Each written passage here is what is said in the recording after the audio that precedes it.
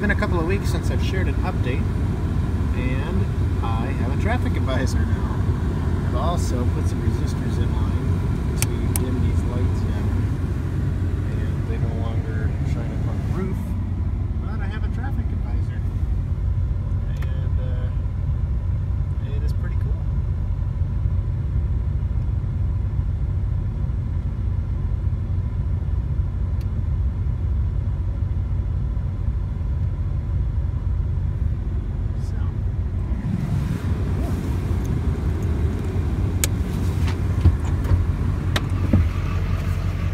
I've also moved the strobe back to the cap and permanently mounted it so that I don't have a wire coming through the door anymore. Backup strobes are still working, but this is pretty bright. And just to show you the inside, it's mounted with Unistrut, seemed like the most logical. Do that. Let me climb up here. Oh, ouch. It has a Speak-On NL8 connector for power, and yeah, looks pretty good. So it's exciting. One more thing. It is very, very bright. About twice as bright as anything you can commercially buy. Yeah, it's good.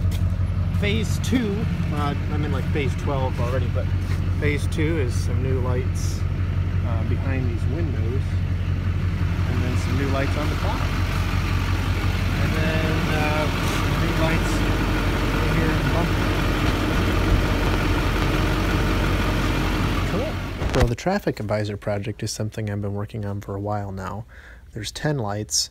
They're actually 3,000 lumens a piece, and they're LED floodlights. I bought them for $5 a piece on eBay, and they're 6,000 color temperature, and then I added a gel in front of them. And they're all mounted inside of an aluminum enclosure with a piece of Lexan in front of the windows.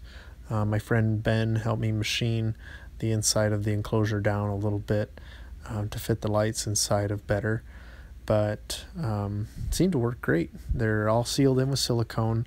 It's completely waterproof. I may end up putting it on top of the roof of the truck at some point instead, and they just barely fit inside the enclosure, but they fit well, and they're all held in with a bunch of M4 metric screws, and they work fine. I haven't had any problems with the lights yet. So I mentioned there's 10 lights. The controller only controls 8 lamp circuits, so I decided to combine the outside 2 lights, and I had to create a custom wiring harness for this.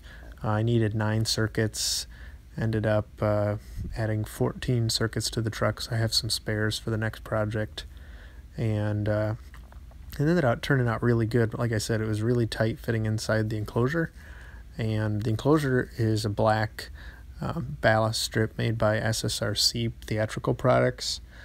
This is the drawing for the traffic advisor. I ended up originally designing it with some switches. The advisor is about twice as bright as anything you can buy. It's 24,000 lumens, draws 16 amps, and it can work at 12 or 24 volts.